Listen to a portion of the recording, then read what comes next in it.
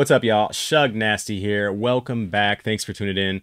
So, we are just about 4 days away from the release of Terastal Festival here in Japan, and the set is, been hyped up. Everybody's been really excited for it, like in the last couple weeks with all the spoilers, leaks, sneak peeks we've been getting. Everybody seems excited. Everybody seems to be looking forward to it.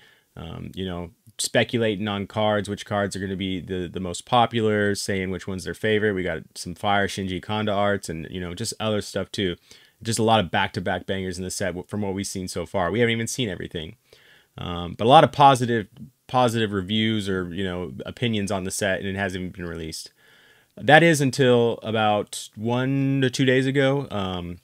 The Japanese official Pokemon YouTube channel released a video of them actually opening a box of Terastal Festival on their channel, and then kind of giving an idea to the people, the viewers, of what they could expect to get from a box. And I'm going to throw the image up here of like the breakdown of what a box contains. But it looks to be a little different than what we're used to in the Scarlet and Violet era. And if you're not already recognizing the difference, it's that there are no ARs, it seems to be. You got your SAR, you got your couple Pokeball reverses, then you got a Master Ball reverse in there, and then you have a bunch of EXs and an A-Spec. So I've seen, obviously, like with anything that Pokemon does, people are going to complain and people are going to have differing opinions on that. They're welcome to do so, obviously.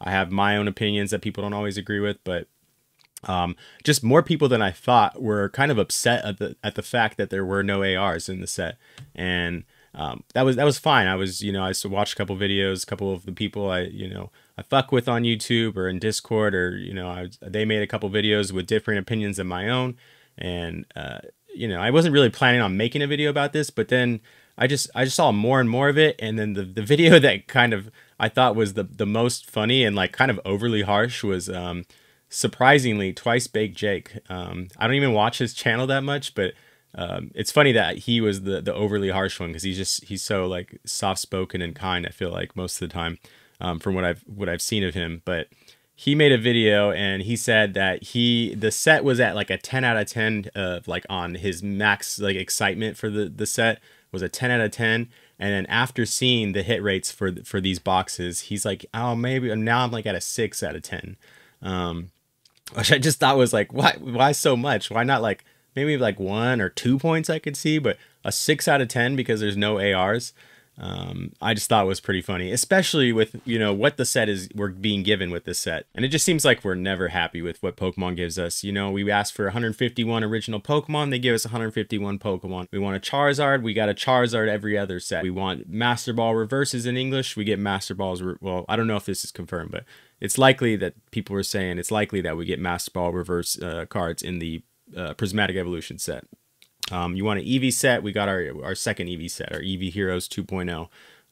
So yeah, it's just we're always asking for things and we're always getting them. But the fact that there's no ARs in this single set in Scarlet and Violet, people are like, oh no, it's a terrible set, don't buy it, I don't want it. But yeah, people, like I said, people are welcome to have their opinion. I don't really care that much. I just thought it was funny, especially from Twice Baked Jake. It's being harsh, dog, man. Chill. But now that's all I had. Appreciate you guys watching. Let me know what you guys think about the no ARs in this set, and is it a deal breaker for you? Is it a 6 out of 10 for you as well? Are you gonna buy the set, or it's trash now? Yeah, let me know in the comments. I appreciate you guys for watching, and I'll see you next time. Peace.